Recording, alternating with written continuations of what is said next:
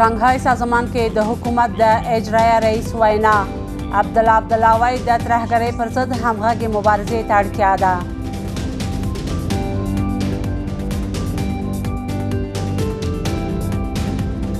منطقه ما به اتخاذ یک استراتژی مؤثر مبارزه با دهشت افکنی به عنوان یک نیاز فوری برای برخورد با تهدیدهای رو به افزایش دهشت د رایې د بیا شمېرنې لپاره تکنیسون چمتووالی. تکنیسون وایي درملو کمپنۍ د 1.8 میلیونو معتبرو رایو معلومات ورکړي.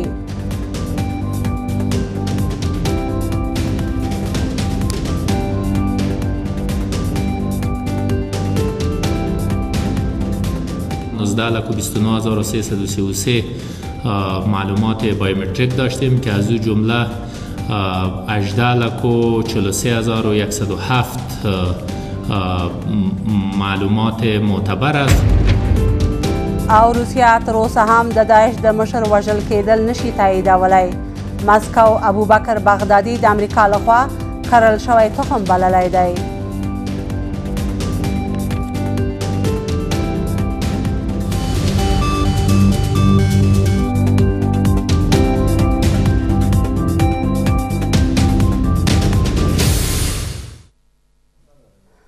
سلام او ښه وخت. تاسې د کابل نیوز د دې ساعت خبری سرویس ګورئ. اوس هم پوره خبرونه. د حکومت اجرایه رئیس وایي په سیمه کې د ترهګرۍ خطرونو د مخنیوي لپاره د سیمې په کچه ګډه ستراتیژي رامنځته شي. عبدالله چې د شانګهای د همکاریو سازمان د مشرانو ناستې ته خبري کولې وویل د ترهګرۍ د زیاتېدونکو ګواښونو مخنیوي او د دې پدیدې پر ضد د مبارزې لپاره اړتیا ده چې غړي هیوادونه په دې برخه کې خپل رول ادا کړي. د حکومت اجرایه رئیس وایي افغانان د بااعتباره او شفافو ټاکنو پایلو ته په تمه دي ځکه دغه چاره کولی شي د افغانستان له ثبات سره مرسته وکړي. د حکومت اجرایه رئیس د شانګهای همکاریو د سازمان مشرانو په ناسته کې د ترهګرۍ پر ضد د مبارزې په برخه کې د سیمې هیوادونو د مشترکې همکارۍ غوښتنه وکړه. عبدالله د ناستې ته په خپله وینا کې وویل چې افغانستان دا مهال د ترهګرۍ پر ضد مبارزې په لومړۍ کرښه کې دی او د دې پدیدې د له منځه وړلو لپاره باید د سیمې په کچه اغیزناکه ستراتژي رامنځته شي. در حالی که ما بر روند صلح از طریق گفتگو و مذاکره متعهد هستیم.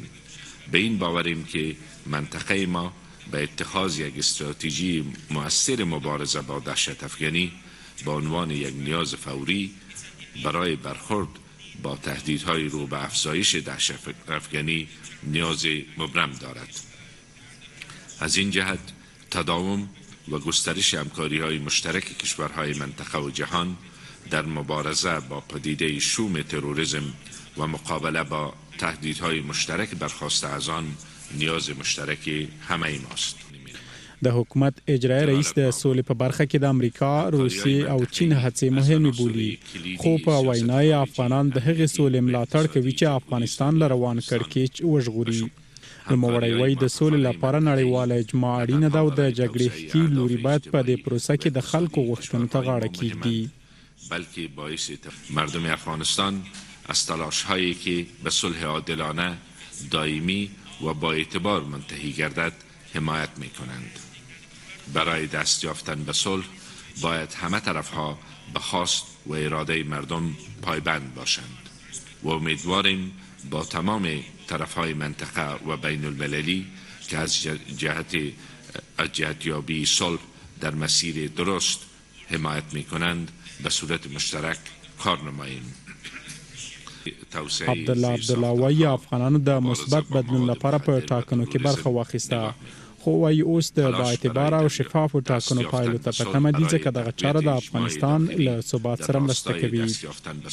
برگزاری یک انتخابات شفاف و با اعتبار از خواستهای اصلی مردم افغانستان بود و هست. کمیسیون های مستقل انتخابات و شکایات انتخاباتی روی نهایی سازی نتایج کار می کنند. حکومت مشروع و برخواسته از رأی پاک مردم گامی است در راه ثبات و دست یافتن به صلح در افغانستان. افغانستان مجموعه از گروه‌های د حکومت اجرایی رئیس وايي افغانستان د سیمه اقتصادي ودې لپاره مناسب فرصتونه لري خو لومړی به د ترهګرۍ له اړخه د هیواد ته ورپېښ ګواښونه له منځه ولاړ شي. د امریکا د بهرنیو چارو وزارت وایي چې داعش او حقاني شبکه لا هم افغانستان ګواښي.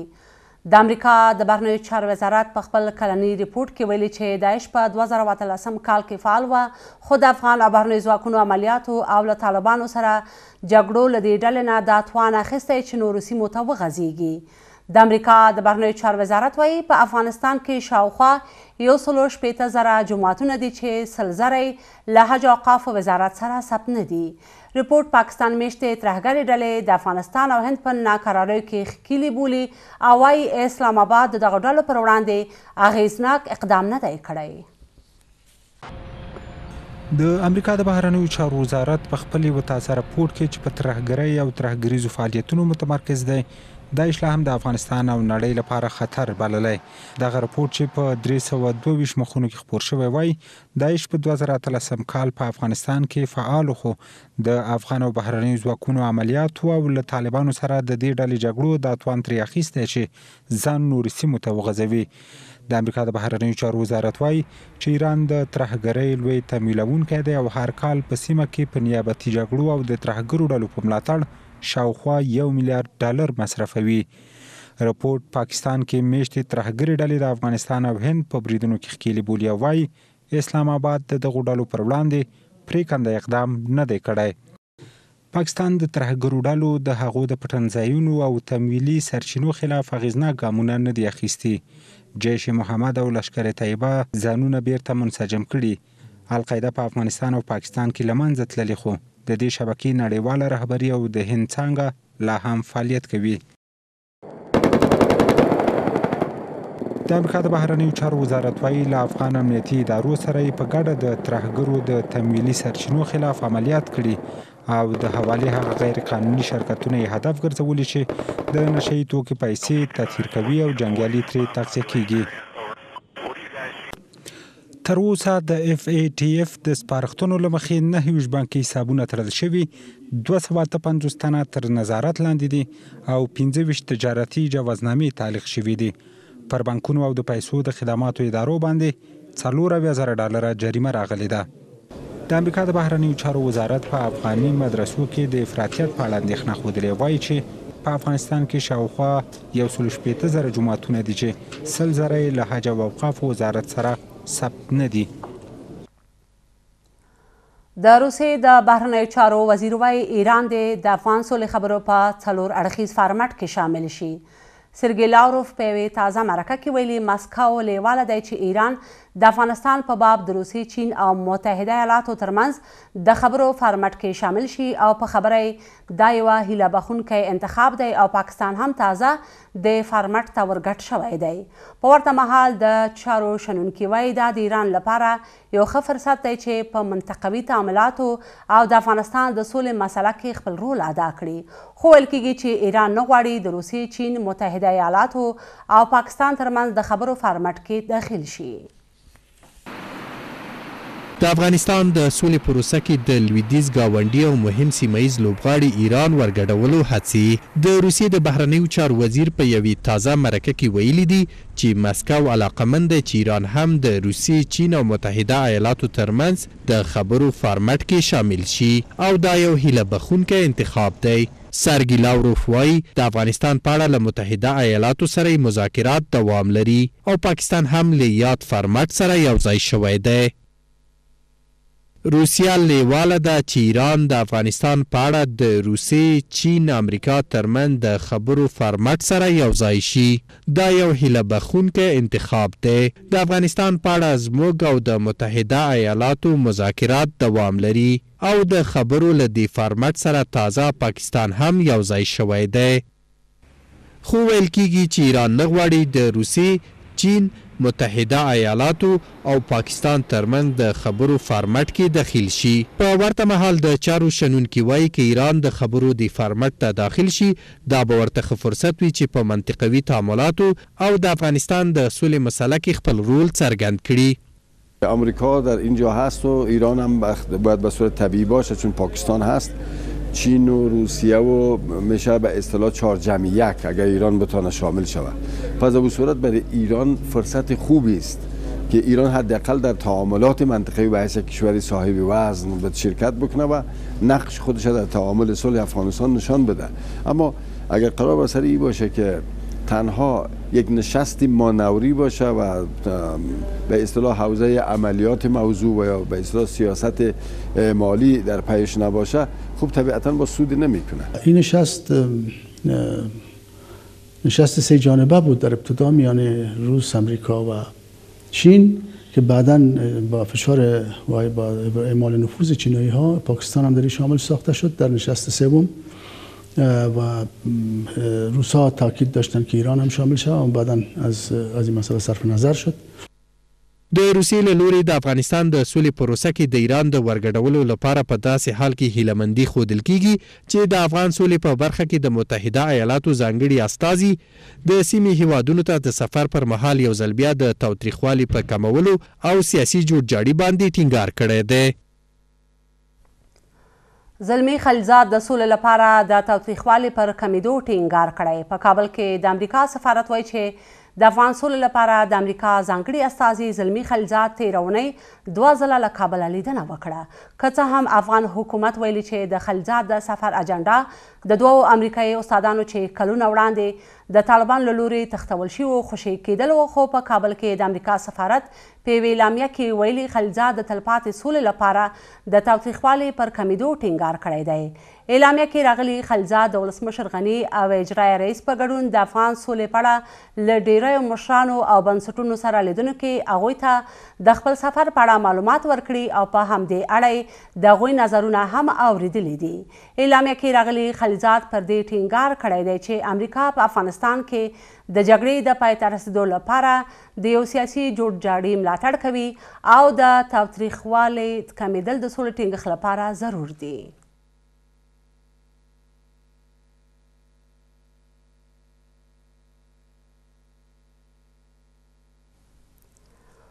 ولسي جرګه وایي د ولسمشر غني د سولې طرحه جامع نه ده او دوی پرې ملاحظات لري.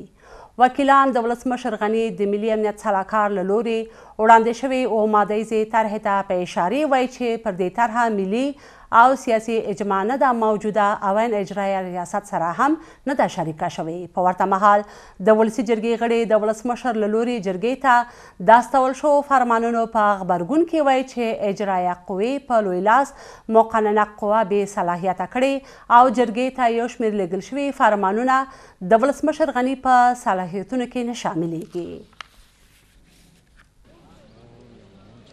د ولسمشر غني له لوري د سولې په تړاو 9 مادیزه طرحه چې وسلوالو طالبانو یې په تړاو نظر ورکول هم بیا ارزښت بللی دی. تازه د سیاسي احزابو او ولسي جرګې له غبرګون سره مخ شوې ده. په ولسي جرګه کې د خلکو استازي وایي چې د افغان حکومت له لوري له وسلوالو طالبانو سره د مذاکراتو په هدف په ترتیب شوې طرحه کې ملي او سیاسي اجماع نه ده موجوده او یا د طرحه باید له سیاسي احزابو سره شریکه شوې وای. وکیلان وایي چې یا د طرحه آن له اجرایه ریاست سره هم نه ده شریکه شوی. ما قبل از اینکه یک طرح میریم همگانی میسازیم یا برای جامعه جهانی میتیم، باید یک اجماع سیاسی بین مردم افغانستان، بین سیاسیون، احزاب سیاسی، نهادهای مدنی باید به وجود بیاید. ریاست اجرایه اصلا مشوره نشده. به نظر من حکومت باید مشوره کنند که یک طرح همه جانبه را به وجود بیارند که واقعا صلح به وجود بیاید و آغاز صلح باشه، آغاز آتش بس باشه. این ضرور نیست که کسبندی باشه و اگر مثل سابق قاره فقط رها بکنن و هیچ آثاری از صلح نباشه، این واقعا نگرانی مردم را اضافه میسازه. کمیسیون اختصاصی د ولسي جرګې غړي وایي چې له وسلوالو طالبانو سره باید د بندیانو خلاصون معامله د سولې په هدف ترسره شي او بهرني بندیان باید له افغان حکومت سره په همغږۍ تبادله شي. په ورته وخت کې وکیلان د کندهار، نیمروز او ارزګان ولایتونو په لویو لارو کې د غیر مسؤله وسلوالو له لوري له خلکو د پیسو اخیستلو او نامعلومو وژنو په غبرګون کې له امنیتي ادارو غوښتنه کوي چې ژر تر ژره جدي اقدامات وکړي. پر دغه د نیمروز څخه رانیولې بیا د کندهار د هلمند تر درایي پورې غیر قانوني اخاذي کیږي، ظلم کیږي، هلته خلک بې عزته کیږي، بې ابرو کیږي، د موټرانو څخه راکښتل کیږي او په ډیر بې رحمانه توګه باندې وهل کیږي او ټکول کیږي. وزیرای ما خوشبختانه که فقط لاف یاد دارن، لاف نزنن. روزی که معرفی میشدن گفت سر میزنیم سنگر میگیریم. ولی شما ببینید که هر روز سربازای ما شما کشته میشه. با یک سرباز امریکایی دماغ مذاکرات ملغا شد، ولی هر روز سربازای ما کشته میشه، مسافرین ما اذیت میشه، مردم ما مسئولیت نداره. ایلافوکای وزارت دفاع را بخواه کمیسیون امنیت داخلی. د ولسي جرګې د سې شنبې ورځې غونډه کې وکیلان د ولسمشر له لوري جرګې ته د استول شوو فرمانونو په غبرګون کې وایي چې اجرایي قوې په لوی لاس مقننه قوه بې صلاحیته کړي او جرګې ته یو شمېر لیږل شوي فرمانونه د ولسمشر غني له صلاحیتونو سره په ټکر کې دي. ولسی جرګه در منافع ملی، تمامیت ارضی، امنیت و ثبات کشور از صلاحیت‌های ولسی جرګه هستند. شورای ملی، اما در صورتی که شورای ملی در رخصتی باشه این صلاحیت به صورت فرمان تقنینی به رئیس جمهور تفویض میشه. ما در حال حاضر ما و شما خبر داریم که نظارتی که ما از حکومت میکنیم هیچ نتیجه عملی در پی ندارد. قوه مجریه در عمل تمام صلاحیت های قوه مقننه را سلب کرده. مخالف کارت سرخ د ولسي جرګې شنبې ورځې په عمومي غونډه کې وکیلانو یو ځل بیا له اداري هیئت غوښتنه وکړه چې د مالی وزیر په ګمرکونو کې د شته فساد په تړاو ولسي جرګې ته استجواب کړي او د فساد په اساس شوي قراردادونه له سره وڅېړل شي. د تاجکستان سرحدي ځواکونو افغانستان سره پر پوله د څار د ډیریدو او ګزمو لپاره یوه نوې څارونکې پوسته پرانستې ده. دا څارونکې پوسته د امریکا په نږدې $1 میلیون مالي مرسته د خاتلون ولایت په شهریتو سیمه کې جوړه شوې ده. د دغه مرکز د پرانستې مراسمو کې تاجکستان کې د امریکا د سفارت شازده فیر هم برخه اخیستې وه. تاجکستان کې د امریکا سفارت د افغانستان تاجکستان د پولې د امنیت د خوندیتوب لپاره په دې پوله د 9 څارونکو پوستو د جوړولو او بیا رغولو برخه کې د مالي مرستو ژمنه کړې. تاجک چارواکي وایي دا مرکز به د دوی سرحدي ځواکونو سره په پوله د غیر قانوني تګ راتګ، د ترهګرو د اوښتلو او د قاچاق په مخنیوي کې مرسته وکړي. دا په داسې حال کې ده چې څه موده مخکې روسیې د تاجکستان اړوند د افغانستان او تاجکستان ترمنځ سرحد سیمه کې S-300 توغندي نصب کړل.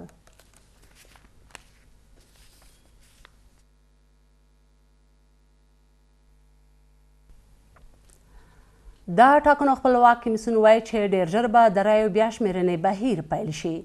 د ټاکنو خپلواک کمیسیون وایي چې له درملو کمپنۍ څخه دوی ته 1.9 میلیون او 29,000 رایو بایومټریکي معلومات رسیدلي چې له جملې 1.8 میلیون او 43,000 معتبر او پاتې غیر معتبر دي. کمیسیون وایي چې د دغو معلوماتو تر تحلیل او ارزونې وروسته د بیا شمېرنې بهیر پیلوي. خو د انتخاباتي ټکټونو ناظران وایي چې د کمیسیون له لوري 1.8 میلیون او 43,000 اعلان شوي بایومټریکي معتبر معلومات د دوی لپاره د منلو نه دي او په دې تړاو وضاحت غواړي. د ټاکنو خپلواک کمیسیون د درملو کمپنۍ له لوري دوی ته د رسیدلو بایومټریکي معلوماتو په تړاو وضاحت ورکړ. د ټاکنو خپلواک کمیسیون وایي چې د جمعې په ورځ درملو کمپنۍ دوی سره 1.9 میلیونه او 9,000 بایومټریکي معلومات شریک کړي چې 1 میلیون او 8,43,000 معتبر او پاتې نورې معتبر نه دي. کمیسیون وایي چې دوی د دغو معلوماتو د تحلیل او تجزیې په تړاو کار پیل کړی دی.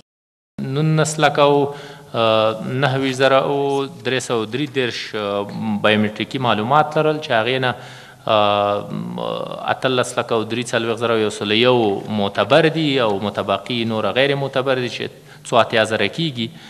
نو دغه دومره بایومټریکي اطلاعات باطل شوي دي او متبقي نور ټول معتبر دي. د ټاکنو خپلواک کمیسیون پر دغه ارقامو ناظر انتخاباتي ټیمونه ملاحظات لري. د عبدالله په مشرۍ د ثبات او همکارۍ ټیم وایي چې د کمیسیون له لورې تر 1,800,000 زیات اعلان شوي بایومټریکي معلومات د دوی لپاره د منلو نه دي. خو د ولسمشر غني په مشرۍ دولت ساز ټیم بیا ټینګار کوي چې کمیسیون د خپل کارونه ژر پای ته ورسوي او له مخکې په مشخص شوي تاریخ د ابتدایی نتایج اعلان کړي. چطور ممکن است که این رقم شما در سقف رای شامل میکنین و 1.84 میلیون اعلان میکنین؟ این به صورت قطع قابل قبول برای ما نیست. د افغانستان د خلکو ټینګار او غوښتنه دا ده چې دغه دوام تقویم چې دوی بال ځان نه بل تقویم ته مراجعه وکړله او د تقویم یې جوړ کړ، دا باید تطبیق شي. په ورته وخت کې د ټاکنو خپلواک کمیسیون وایي چې د بیا شمیرنې بهیر پیل لپاره ټول چمتوالی نیول شوی او ډیر ژر به دغه بهیر پیل شي. تمام آمادگی‌ها به ارتباط بازشماری گرفته شده. امروز ما تصمیم به ارتباط بازشماری‌ها میگیریم و فردا یا پس فردا تمام لوازمی که برای بازشماری QR کد ریډرها و کمپیوترها د حضور داشت ناظرین. د ټاکنو خپلواک کمیسیون یو ځل بیا وویل چې په انتخاباتو کې د دوی نږدې 1500 SD کارتونه او 190 د بایومټریک دستګاوې ورکې شوي دي. په یوې تازه درجه بندۍ کې افغانستان شپږم هغه هیواد دی چې د خبریالانو پر وړاندې د تاوتریخوالي لاملونو پوښتنه نه کیږي. د خبریالانو د خوندیتوب نړیواله کمیټه د خبریالانو پر وړاندې د جرم د معافیت پر ضد د مبارزې نړیوالې ورځې په مناسبت وایي افغانستان شپږم هغه هیواد دی چې د خبریالانو پر وړاندې د تاوتریخوالي له عاملونو پوښتنه نه کیږي. په ورته وخت کې یو شمېر خبریالان وایي په دې وروستیو کې د امنیتي ننګونو له امله ژوند له خطر سره مخ دی او پر حکومت نیوکه کوي چې د دوی امنیت ته هیڅ پام نه کوي. بهرني خبرونه به تر لږ ځنډ وروسته وړاندې شي. له موږ سره اوسئ.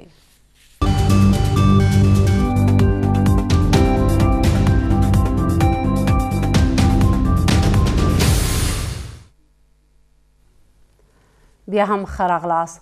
د روسیې بهرنیو چارو وزیر داعش ډله د امریکا لخوا کرل شوی تخم بللی دی. سرګي لاوروف ویلي چې دوی تر اوسه هم د دې ډلې د مشر ابوبکر بغدادي د وژل کېدو خبر نشي تاییدولی. هغه له روسیه 40 تلویزیون سره په یوه تازه مرکه کې ویلي چې د داعش ډلې راټوکېدو ته په خپله امریکا زمینه مساعده کړې، ځکه ډېر غړي هغه افراطیان دي چې امریکا پر عراق له غیر قانوني یرغل او د دغه هیواد د دولت له ړنګولو وروسته نیولي وو، خو بیرته یې خوشې کړل. لاوروف وایي دوی تر اوسه د دې ډلې د مشر او مرستیال د وژل کېدو د تایید لپاره کافي شواهد نه لري او که دا کار شوی هم وي نو امریکا په دې توګه یوازې خپل کرلی تخم ریبلی دی. تر دې وړاندې د سوریې ولسمشر بشار اسد هم د داعش ډلې د مشر د برخلیک په اړه بېخبري ښودلې وه او ویلي وه چې امریکا په خپله د داسې ډلو په ایجادولو او له منځه وړو کې لاس لري.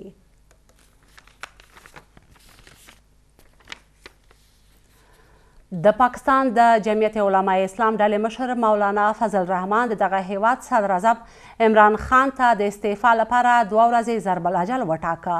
فضل الرحمن اسلام آباد کې خپلو زرګونو پلویانو ته په خبرو کې عمران خان ته د پاکستان د ګرباچوف خطاب کړی، هغه یې په خیانت تورن کړی او ویلي دي چې که په خپله استعفا ونه کړي دوی به یې په زور ګوښه کېدو ته اړ باسي. د جمعیت علماء اسلام ګوند مشر د پوځي مداخلې احتمال ته په اشارې سره ویلي چې د دوی واکمن حکومت پرته له نورو بنسټونو سره ټکر نه غواړي. دا په داسې حال کې ده چې د پاکستان پوځ بیا د اساسي قانون او له دیموکراتیکو لارو د ټاکل شوي حکومت د دفاع ژمنه کړې ده.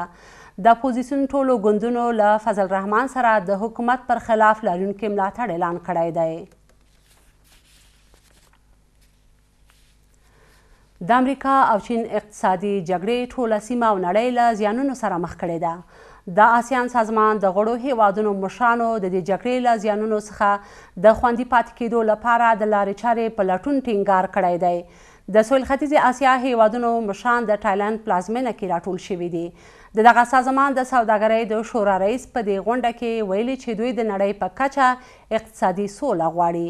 چین له دغو هیوادونو غواړي چې د آزادې سوداګرۍ لپاره د بیجنګ لخوا د وړاندې شوې طرحې ملاتړ وکړي، خو د آسیان مشرانو تر اوسه په دې اړه وروستۍ پریکړه نه ده کړې.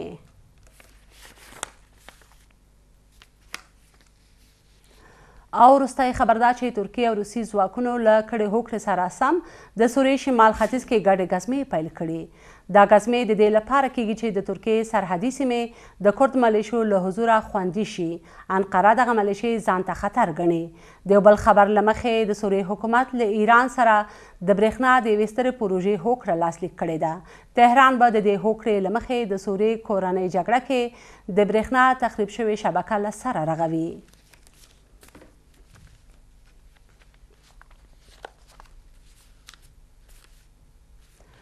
ګران لیدونکو د دې ساعت خبرونه پای ته ورسېدل. له ملتیا مو مننه. تر بیا مو الله مل شه.